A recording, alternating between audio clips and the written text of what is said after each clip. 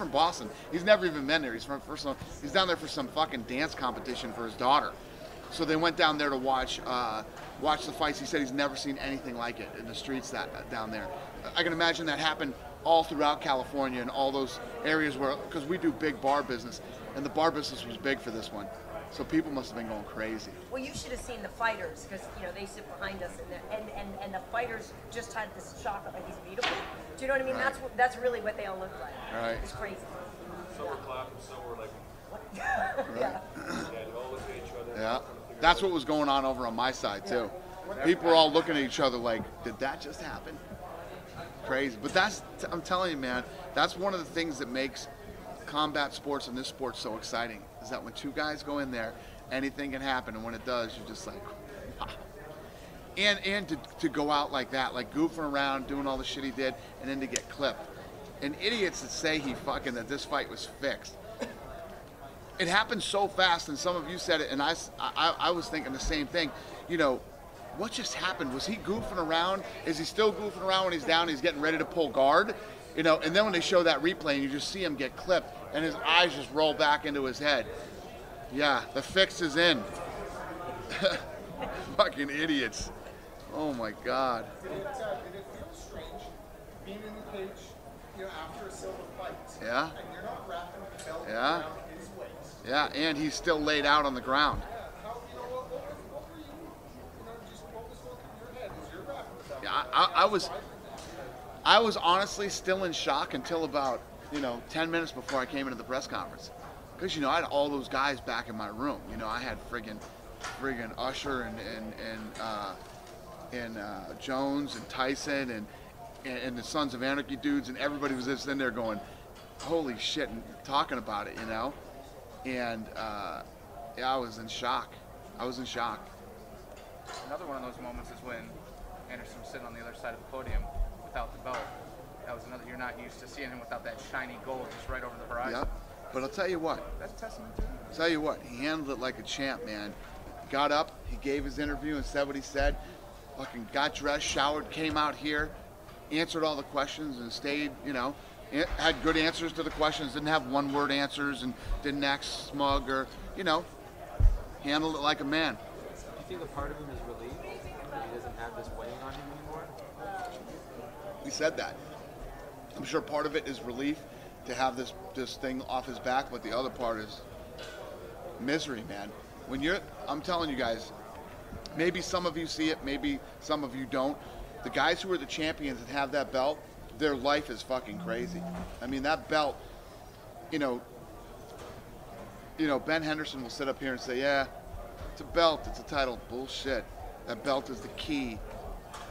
If you do things the right way and you are smart and handle yourself the right way, that belt is the key to many, many fucking things in life. And when you're the champ, you feel it. And when you're not, you feel it too, especially if you've had it and lost it.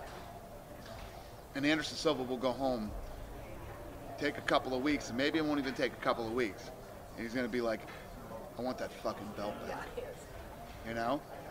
BJ Penn, you've heard him say it many times. I didn't realize what I had when I had that belt. And now I want it back worse than anything. And when a guy starts to realize you might never get that belt or even get a chance to get near it again, it's a shitty feeling. You don't want to be the fucking... He's got it worse than anybody.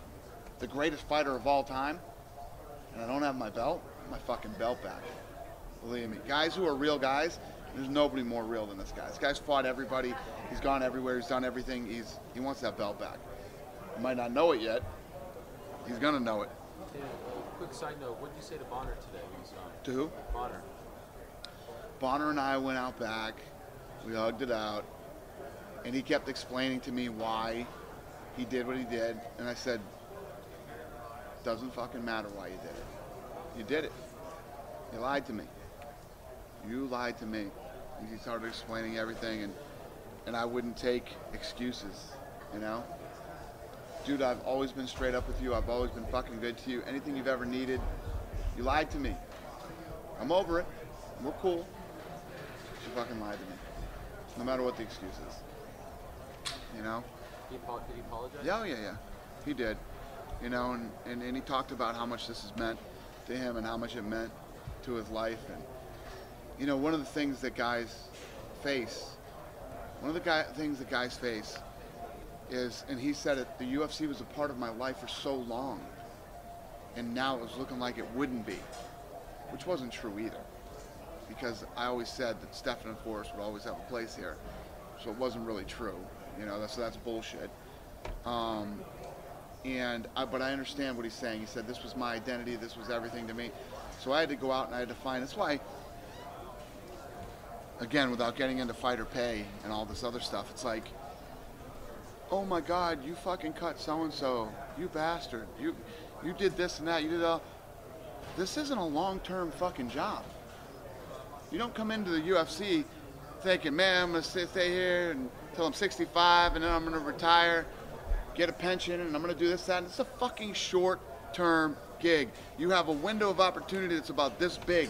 If you're lucky, it's this big, and if you're talented enough, and you get in there and you do as many amazing things as you can in front of as many people as you can, and make as much money as you can, and enough contacts and this and that. So when that day, that inevitable day that will finally come when it's over, you've put yourself in a great position to where you can move on and do better things. And hopefully, if you played it out right, you don't ever have to work again. Who the fuck on this planet does not understand that? The guys who understand that are the guys who... Forrest Griffin is a guy who understood that. Have that conversation with Forrest and see how he lays it out for you. Never seen a guy lay it out better than Forrest Griffin. And he said, Lord Forrest Griffin always says this: go out and fight like you, but go to the bank like me. Which means he's cheap as hell. Forrest Griffin's still wearing the fucking jacket that he wore in season 1 of The Ultimate Fighter. He's still driving the fucking Scion. Right? You know, Scion fucking grabbed him and is going to do like some commercial on how many miles this kid has on his car. And it's still running. Still got the same car. Forrest Griffin is a cheap motherfucker, and that's the way you got to be in this business. Save your money. Put it away. Do the right things with your money, because this sport, your time can be over any minute. This isn't some long-term gig. This isn't like, well, I come work for the UFC and, you know, retire when you're 65. This is a sport. Who knows how long you're in it? You know, when I listen to some of this stupid shit that reporters write, and some of this stupid shit that's said on the internet about people's time while they're here, cutting this guy and cutting that guy, and oh my God, and fucking John Fitch and this and that and everything else. I want to meet the guy who thought he was going to come here and retire at 65, and you know, ridiculous. You wish Stefan would have apologized or offered any regret today during the speech. He never said anything like, hey, I know I made some mistakes. And he talked for quite a while, but he never said anything like, I apologize to the fans, or, man, no, he apologized to you. Do you wish he would have said anything to the fans? No. That was his moment. He got inducted in the Hall of Fame. He can say whatever he wants to say. He said what he had to say to me backstage. He's probably going to be upset that I told you. Here we go again. You know, I tell these, you better start learning. If whatever conversations we have, most of them, not all of them, but I give most of the stuff to you guys. I let you know what's going on, you know, and I tell you guys the truth. And people don't like it. The fighters don't like it a lot that I do it. But why not? I don't understand why we can't. You know. Is it possible you never offer him a position? Stefan? Yeah. I don't know. Stefan did pretty well. He did all right. He went out with a bang. Made a lot of money, and he's parlaying that money he made into other things right now. He's doing well. I just want these guys to be happy. I want them to be able to fucking make a living and take care of their families, and you know. I know we always come across as the evil empire. Well, if we're the fucking evil empire, man, we're a pretty good fucking evil empire. We're taking care of a lot of people, and we continue to. And you know, at the end of the day, I know who we are. I know what we do, and those are the things I don't talk about. Talk about conversations that we have. I don't ever tell you guys stuff that's done behind the scenes and things we do for guys and stuff like that. He said it tonight. I didn't say it. He said it. It went great. It was a great season.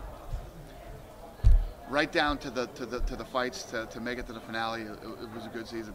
The reality side, I don't know a lot of the reality stuff. I'm just there at the gym with the fights and stuff. There were a couple reality moments that I had to get involved in, of course, because these two are fucking nuts. They hate each other. So I had to get involved a couple times, right out the bat, and then kind of toward the middle. And then I don't know what else happened as far as reality goes. In the Q&A today, Ronda said she's convinced she'll look crazy by the end of the show. They're both going to look fucking crazy on the show. You know why? They're both fucking crazy. They bring the worst out in each other. You seriously, you know, Ronda, I see Ronda interact with other fighters. Kat Zingano walked over to her tonight and hugged her. And Ronda's like, oh my God, how you feeling? How long you think it's going to be till you get back? And da-da-da. I've seen, look at her and Liz Carmouche. Her and Liz Carmouche fucking loved each other. They were going to fight, and they went out there and, you know, tried to rip each other's heads off. These two bring the absolute fucking worst out in each other. You know? They both look like fucking lunatics. Yeah. Dana, what do you think about Cub today and Thiago both doing what they did for the featherweight division? Did you see a future matchup with them, or maybe Ricardo Lamas and Swanson? Yeah, there's a lot of great fights to make in that weight division. I love Cub Swanson. I just thought he looked so good tonight. So did Seaver. Seaver came out like a fucking beast, and you know, Cub had to weather that storm in that first round. That first round, Seaver was putting it to him, and he looked like Cub looked like he was off his rhythm. And I love Cub Swanson, man. When I talk about, there's a reason he was the first fight on the pay-per-view. You know what I mean? And when I talk about guys who want to get fucking noticed, guys who want to make money, guys who want to this, that, Cub Swanson's a perfect fucking example. You know what I mean? He doesn't come out and push you against the fence. He doesn't try to fucking stall out wins. He tries to whoop your fucking ass on the feet, on the ground, in every position he goes in. He's incredibly exciting. He'll fight anybody, anywhere, anytime. Cub Swanson is the exact fucking type of guy that I love and that we're looking for, and that will be in this company for a long time. So do you see him maybe as one fight away from getting a shot maybe at the winner of Alto and Tommy? You got Pettis still. I mean, if he's at 45-55, you got, you know, so much talent in that division, which is a good thing. It's a good problem to have. It's not a bad problem to have. And going back to Ronda, because I didn't want to stop your question because you had already asked that. I was going to say, what's funny is we stopped filming on Tuesday. Today is Saturday. She did the Q&A yesterday. So from Tuesday to today. So from Tuesday to Saturday, she's already thinking, holy shit, I acted like a lunatic on this show. I acted crazy. What did I do? Oh my God, I'm probably going to look nuts on the show. She's already thinking about, but when they're in it, and it's because they've been away from each other for what, 4 days now? Okay? When these two are within 2 fucking feet of each other, it's crazy. It's crazy. They bring the absolute worst out in each other. Well, and plus lately the whole thing with Misha now doing the body issue reignited this whole thing between the two of them and her, you know, feelings on that. When Ronda did it, Misha was critical of it, and now she's doing it, and that just started a whole new web of back and forth. My body's better than your body. I know how girls can get. My body issue looks better than your body issue. Yeah, John Jones wouldn't get off it, jeez. Yeah. Oh, is John Jones fighting about his too? We're kidding. My body looks better than both your bodies. Hey, you got some guys up for ESPYs this year, yeah? Yeah. Right? How do you think it'll go? We'll lose to one of the major sports. We'll make it close and then lose. But you know what? In the past, again, that's our fans. Our fans are so awesome that, you know, it's that internet power, the internet that I bitch about, the good and the bad of it. You know, sometimes it's good, sometimes it's bad. The good is, you know, they get on there and they really pump for the MMA guys to win.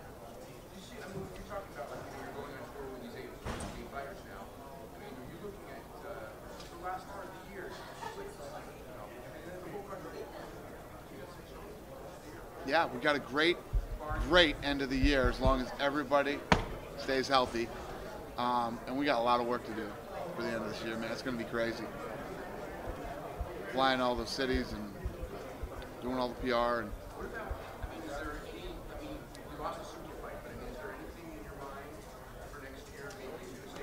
we lost a super fight, but we got the rematch between these two. GSP and Johnny Hendricks is a fucking awesome fight, man. Again, one of those situations where one of the pound-for-pound best fighters in the world, many people believe this is the guy to beat him.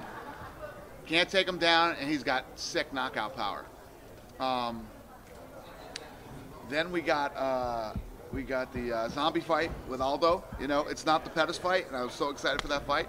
But the Korean Zombie is pretty friggin' fun too. So. And what is Kane and JDS's birthday? That the best trilogy ever in UFC history. What was your question? When is it? I forget what you said at the beginning of the show.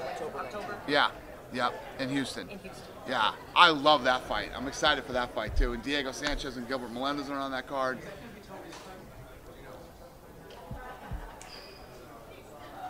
Is that on television? Yeah, are you stacking that with a little bit more of the Latino fighters just because of the proximity to Mexico? Yeah. Yep. Smart. Yep. Thank you.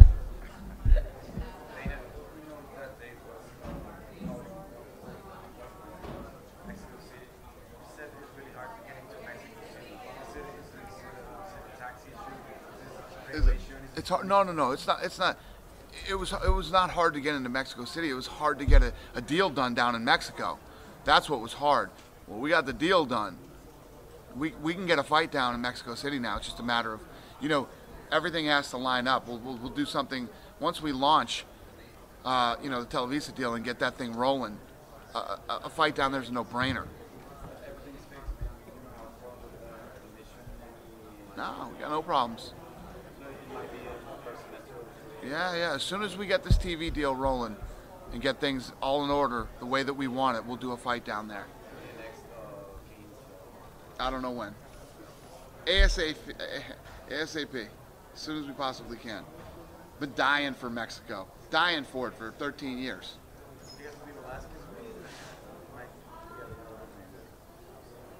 Cain Velasquez is a big name.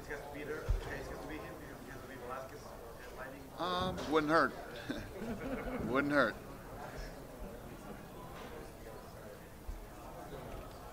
You done with me? Are you asking me a Nick Diaz question? Come on.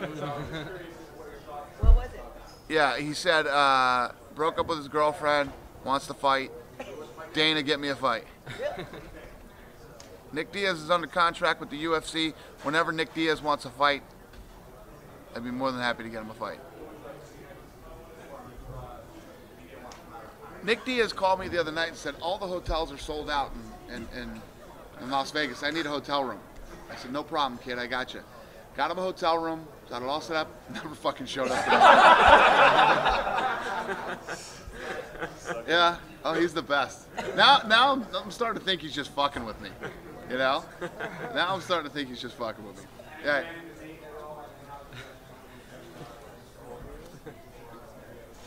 What's that? No. Awesome. As far as I'm concerned, I have a great relationship with Nate Diaz. Oh yeah. Listen, guys are going to say stupid things on Twitter. I don't know how many times I can keep drilling guys. And I bumped into Josh. Josh Thompson here at the expo. He's like, I'm sorry about the whole, dude. Fucking, he said, Dana, before I got into the UFC, nobody gave a fuck what I said. You know what I mean? I could have said, I like to stomp on baby heads every weekend. You know what I mean? Nobody would say anything to me. Nobody would even notice. Now that I'm in the UFC, now people notice. And I said, exactly. So, what he did wasn't wrong. There's nothing wrong with having an opinion. But why? Why even go down that road? You're not a politician. You're not a whatever. You're this, that.